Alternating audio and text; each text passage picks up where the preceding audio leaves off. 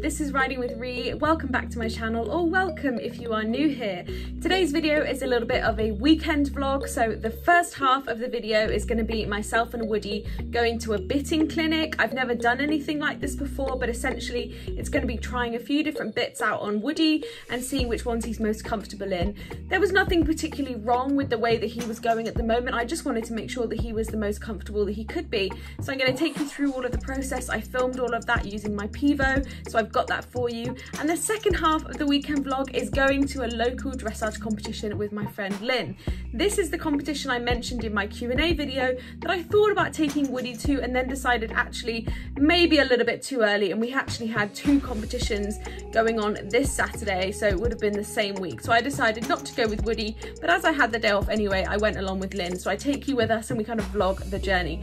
So that's this week's video. Next week's video I hope is going to be a little dressage vlog. We're doing two dressage competitions at home, an intro and our first prelim together, so I'm going to vlog it because I haven't done that with Woody yet, and I'm going to take you with me. So don't forget to subscribe if you want to watch that video, and let's get into it.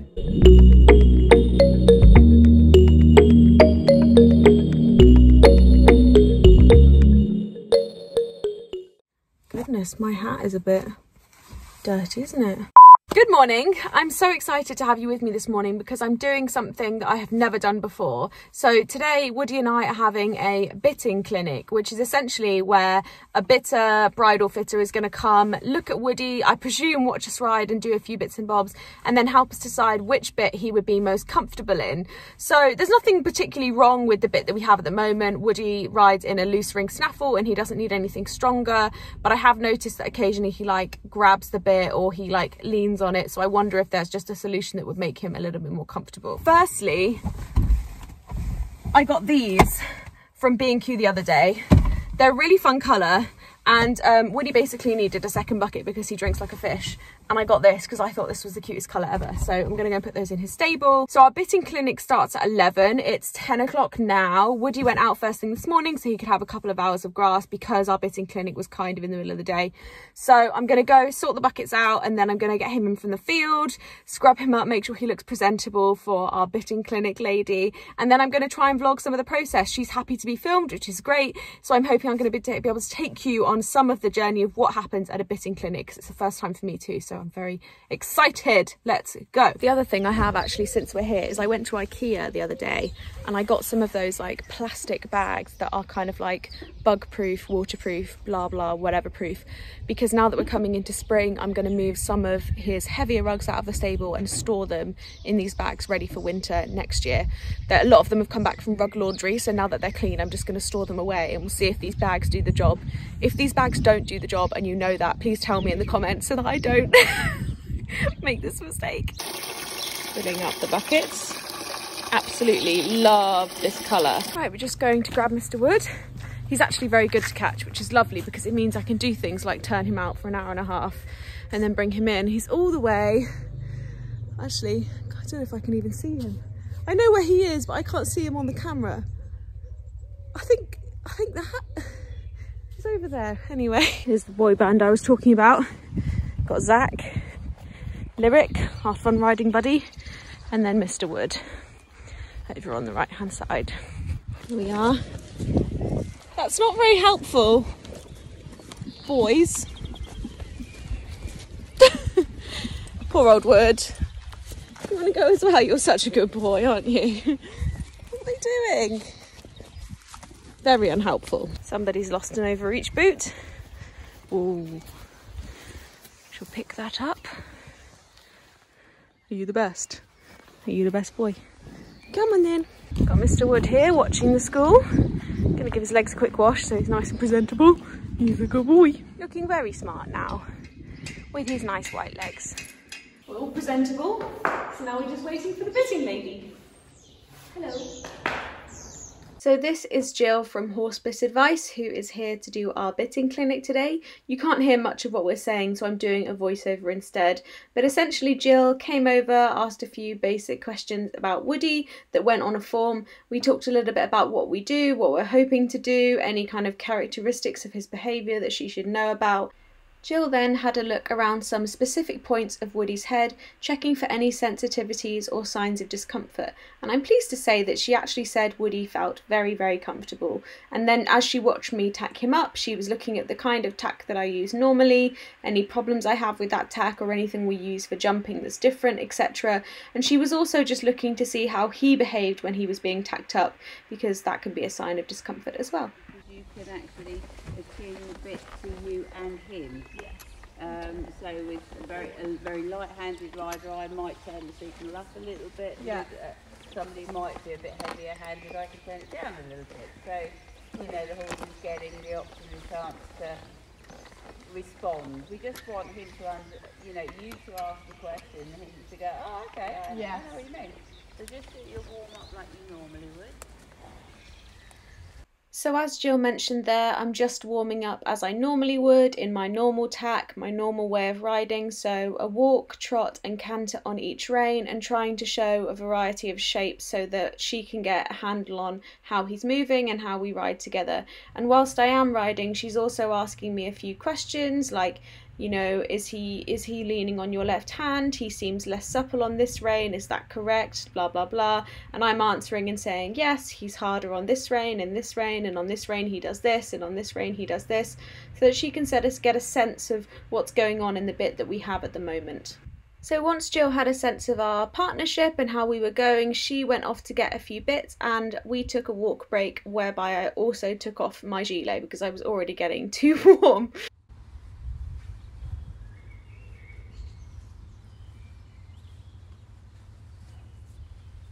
He is so well behaved, isn't he? I'll make a bomb-proof pony out of him yet. So Jill comes back with the first bit that she wants to try, so I jump off, we change the bit on the bridle. Whereas that keeps squeezing on his jaw, this is not going to do that, because you've got that. Right, so it sort of doesn't move, is that what you mean, as much? But as he lifts his tongue, you've got a bit of lateral signal, so when you want to kind of actually just lift into the corner of his mouth, you can, just to get that flexion. And they are so reflective of whether it's good, bad or indifferent.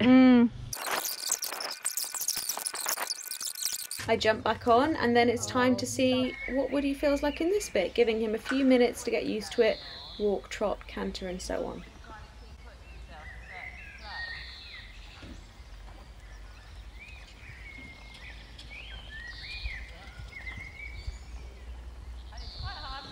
And again, as I'm going round, Jill is asking me how's he feeling, how she hopes he will be feeling in this bit, what it should feel like, to give a gauge of how we're getting on with this one. I then get off and we try a second bit. So Jill actually thinks the first bit we've tried could be the one for us, but she just wants to double check and make sure that I can feel the difference and that I'm also happy with the first bit, so we go to try a second one. Give him a walk to start with again and just sort of walk him shapes.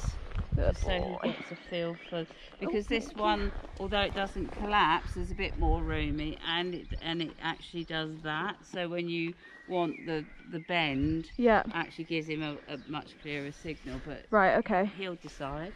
So it would be interesting to see actually if you're seeing any differences between the two bits, because initially I actually thought that I liked this bit more. Woody felt very light and very nice, but then I realised actually as I began to trot and go a little bit faster that there wasn't really a contact there, and that even though he felt light, it wasn't light in a good way. And actually Jill agreed. She said, you know, we don't quite have him where we want him. So we ended up trying the other bit again and going back, and this time we added in some jumping. Let's pop it back in this and see how you feel.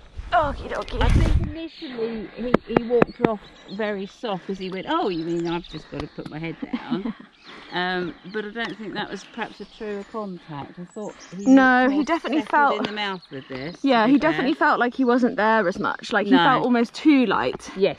And I think that's what the difference is. Yeah. Oh, reins. Whoops, I forgot about the reins.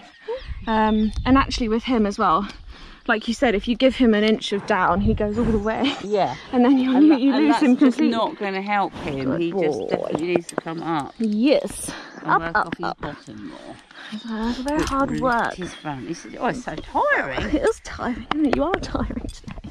I'm tired too. But yes, you see what I mean? He's so sweet. He's hard work because he's just a lot to keep up and together. He's quite long actually, isn't he? He is long, and he's got a lot of body as well. Like although he's 16'1", he looks quite short because he's got short legs.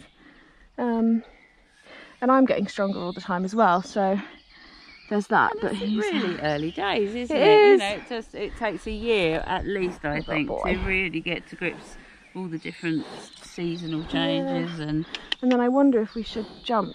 Just I don't know if we've got time, but because that's when he tends to. I mean, he's like I said, he's actually got a lot better, but. So we're approaching the jump in trot first, and all of this footage, by the way, has been captured on my PIVO, which I was very impressed with this day. As with most of my videos, I was filming this by myself, so I was really impressed with my PIVO's ability to stay with me the whole time, despite the fact that I am riding in a 40x40 arena. If you do want to find out more about PIVO, there is a link in my description. It is an affiliate link, of course, so if you do decide to buy PIVO off something you've seen by me, I do receive a commission. Thank you for supporting me. So we're coming round in canter, because if Woody is going to take off after a fence, he will do it from a canter, and he felt very, very balanced. In the bit that I have at the moment, sometimes when we land from a fence, I can feel him almost brace or be prepared for the bit to move or catch him, and it doesn't matter what I do with my hands, he seems to have this sort of memory of something being caught in his mouth. So it was really nice to see that with this particular bit, which is designed to stabilize and stay still in his mouth, that he seemed to jump a lot more comfortably. So here we are coming round on the other rein.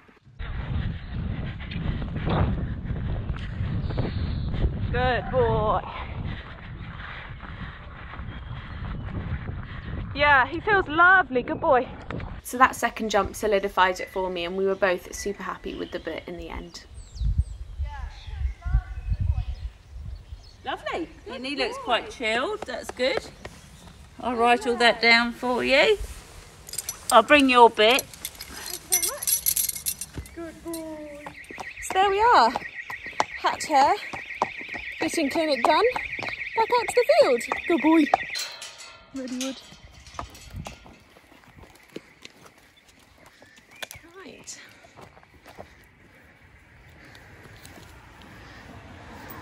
Off you go. Bit undramatic. So for today's vlog, we're doing something a little bit different. I have just arrived at Westlands, which is a local yard. They have a dressage competition, which is a Sunshine Tour qualifier.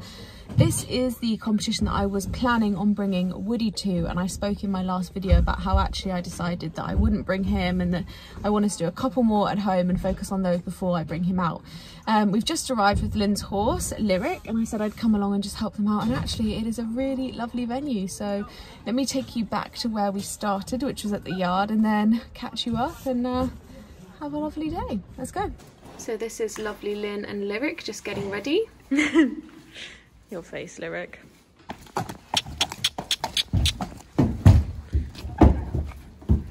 Good boy. Turn right at the roundabout, taking the third exit. Just arrived, looking nice and quiet, and no rain so far, so fingers crossed it stays that way. You ready, Lyric? So Lynn's just getting changed, and then it's on and down to the practice arena.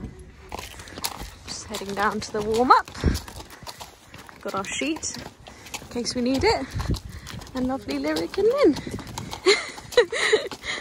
Looking very smart. So Lynn is just warming up behind me. She's on the big grey.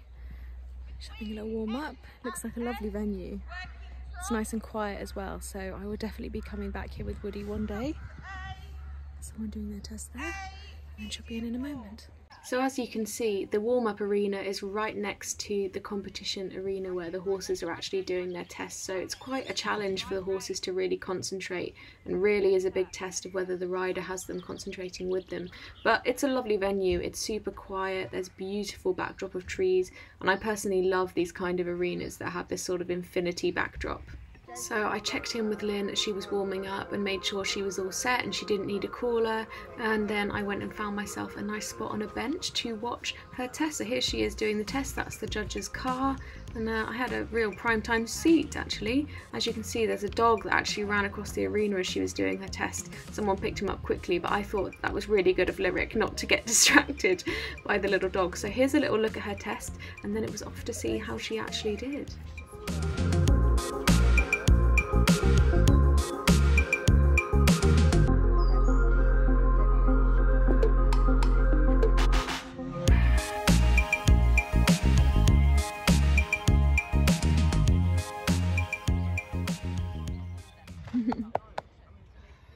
Very nice.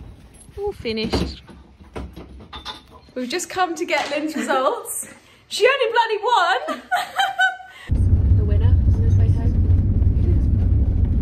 There you have it. Definitely a good weekend had by all, and hopefully next time I'll be reporting from my own vlog where I've won with Woody, perhaps one day. Let's put it out into the universe and hope that it happens. Thank you so much for watching this video. I'll be back next Friday at 4 PM BST with our next one. I'll see you then. Bye.